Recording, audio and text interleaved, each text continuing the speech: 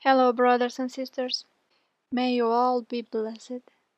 I wrote this a while ago, around that time after I started to try to journal again here on the mountain. One day I came to the Lord straight on point. So let's go straight on point.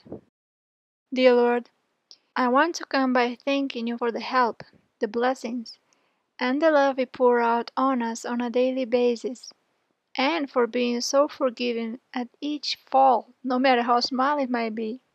You know how I make a big deal out of my littlest judgments and faults.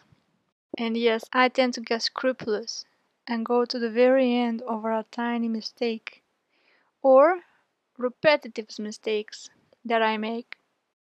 Lord, I came to journal, not really knowing what you will say, but I come out of obedience to Mother Elisha's word you gave us. So here I am. What is on your heart, Jesus? You are on my heart, beloved, and I love you so. You think now how often I seem to bring this up to you, repeating myself. I was a bit incredulous that it was Jesus speaking, because this of him loving me seems to be so repetitive. A lot. It made me think that this is my mind. Jesus said, but you need it. You need to hear and accept it. You deny and reject yourself too much. Am I blocked or something, Lord?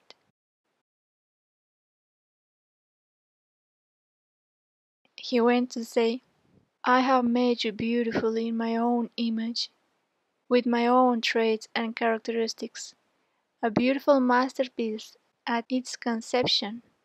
So you see, even in your broken state, as of now, you are still adorned with my love and traits. You fear my loving gaze because of the scars inflicted on you. Either you're constant trying to please me, but finding out you can't do it as you have longed, on your own, or either the traits and sufferings you went through as a child. He said gently, I knew you and what you would be doing before even stepping on this earth. There is really no need to feel ashamed, scared and fretful with me.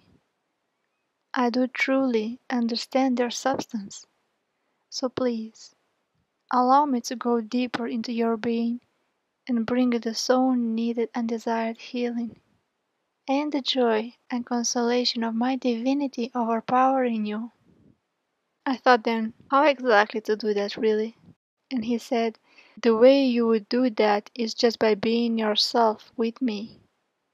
Don't fear me to the point of being terrorized in my presence over the littlest fault you just perceived. I'm not there to slap you in the face.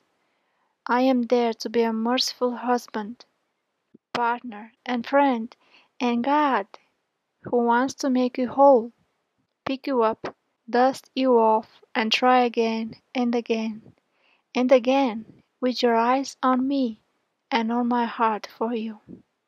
Try to switch your focus on me and my mercy every time you find yourself with a fault.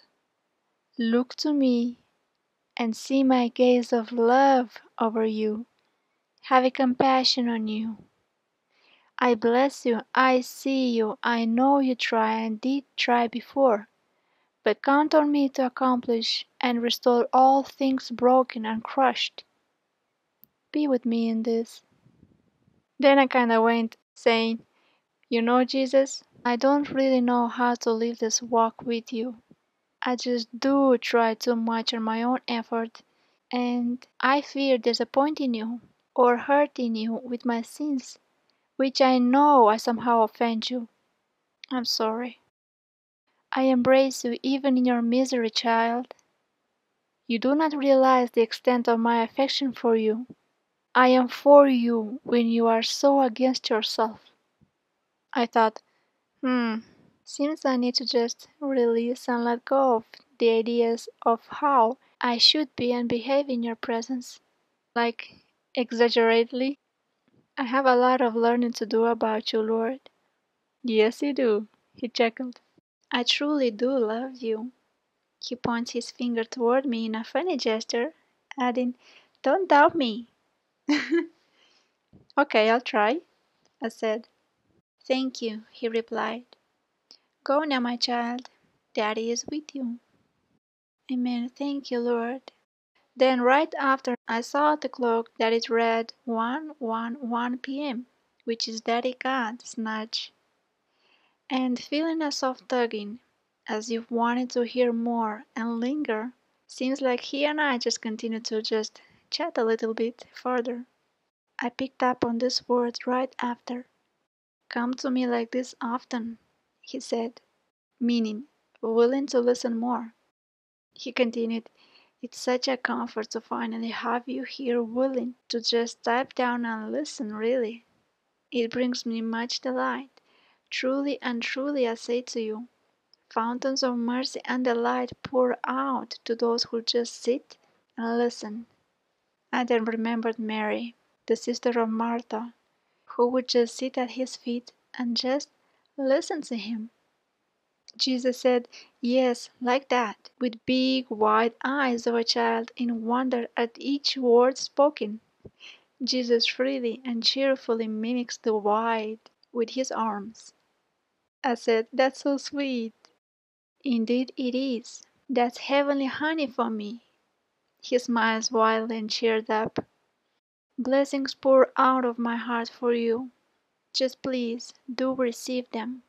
I will help you cooperate with me." Then he went to add confidently and smiling, "You know I am able to do it." I didn't remember all those events where he did show himself able to help me cooperate with his moves of the Spirit. But while he was saying that, I thought within myself in a few seconds, wondering, "You have blessed me so much by far, Lord, and you still want to bless me more?" I laughed inwardly. He affirms in great cheer, "Yes, much more." And that was the end of our short chat afterwards. Remain with the Lord, dear ones, for much more is in store for you.